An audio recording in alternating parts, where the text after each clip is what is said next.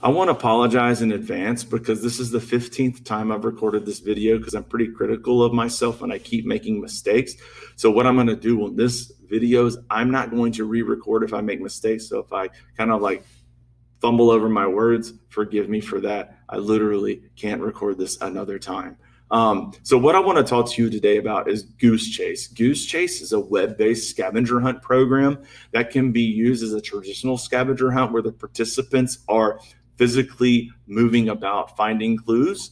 And it can also be used as a virtual tool. So the scavenger hunt can be a virtual scavenger hunt along the lines of a web quest. But what's interesting about Goose Chase is as the students are finding the clues and responding to the clues, it's live in the fact that the teacher can be at their desk and watch the students responding, and the teacher can communicate with the students, and she or he can see their answers and say, hey, good answer, good job, or maybe you should look a little bit further into that. And the students can also communicate with the teacher. If they don't understand a clue, they can say, hey, I don't really understand what's going on. And it's a real-time activity, which I think is really cool to clear up any misunderstandings and have students who normally would just kind of give up if they don't understand anything.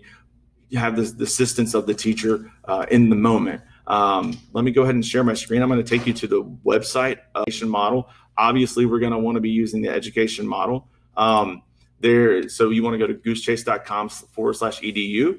There is a free version of this, and it limits you obviously on the number of students that you can have participating at the same time and how many games you can have going on at the same time. I subscribe to the $50 a year model, and that definitely accommodates me perfectly. It's got more than I need in terms of student allowance and teams and all of that. So that you can actually have more than one game going at the same time. Now, the games, the scavenger hunts themselves can be they can be synchronous in terms of like it can be going on right now. I give you a time limit of an hour or so, or it can be asynchronous where you just give the scavenger hunt and they complete it within the time frame that you have set for them. So I just want to show you an example of one of the missions that was created. Now, I have obviously, you'll see that several of my missions here, I use this with directions. I will have the students, the clues will be directions given in French, and they would have to navigate themselves around the campus. And every time they go somewhere, they find a clue, they take a picture of the clue, and the image is submitted back through the program on an activity, on a feed. So it's live, and they can, and you can release the clues automatically. You can release clues manually once they have found the correct clue. I went and found they have a library pre-made with teachers who have uploaded their own scavenger hunts, and I thought this was really cool for, say, maybe like an English teacher. This can go as low as any level of student that can use a computer or a smartphone or whatever. So if I don't know, that second, third grade, this works really well. But I know that there was one I was looking at yesterday. It was a fifth grade level. But so just give me an idea. This one obviously is on a book report. And you'll see here that the teacher has created these missions. She's assigned points. It scores the game automatically. The teacher, when going over it with the class, can add bonus points or change points, take away points if the answer was incorrect. But you'll see that this the reason it can work so well with the virtual model is the responses can be text form, or they can be with photo evidence. They can take a picture with their phone, or they can upload a picture from their library. And it can also be video submissions. I like this really. This was really interesting to me. Was this question about text structure? And so the teacher here has said videos only, and so she asked the question. She asked several questions about understanding. Were there pictures? How did they add to the text? Did all the chapters have the same narrator? And the student would have to record themselves explaining this answer. So that lets the teacher know that they're not just Googling the answer and copying and pasting. They actually have to have comprehension of what's going on. And so those images that they submit, or those videos they submit, those text answers, those will all be in a feed that you can show the class, once you come all together, you can pull it up, you can download each submission, and you can put it on a slideshow. And so say team one slideshow, here's your scavenger hunt results. And you can go through and say, okay, is this correct? Why is this not correct? How could it have done better? So it's a really interactive activity.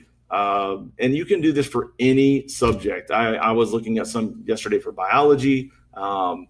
This is obviously English, but they have them for every math. It's really cool. I saw some examples of the mission was work out this problem and take a picture of your work and submit that as your answer to the clue. So there's so many different ways to engage the students with this scavenger hunt. Again, like I said, physical or virtual. I just want to show you one that was just so you can have an idea of what submissions look like. Let's take one that I did last year. I'm sorry, in 2020, February 4th. So I'm going to look for submissions. And you'll see that these were submitted. These are pictures that you see, those little blue pieces of paper. Those are like they would find their directions. They would get there, take that picture. I would see that and I would say, okay, that is correct. And I would submit the second clue. You can time the clues to be released. You can, stagger the release of the clues, or you can have them all available at one time. So it's really just a way for students to locate information. You can do it, like I said, physically. The clues can be something like they have to decipher something, or they can be virtual and the students are reading something and answering the question in text form, video form, or with photo evidence. This works on Android devices and iOS devices. However, there is an application that you can get on the Chromebook. It's the only device that, other than a portable device, that will allow the download of an application that will the students can use to submit their answers and do the scavenger hunt. But really quickly, just so you see, this game code is here. The students just go to the website or open the app, type in the game code. The clues are there. They go about finding their answers and submitting them. And then it's great for after the activity discussion.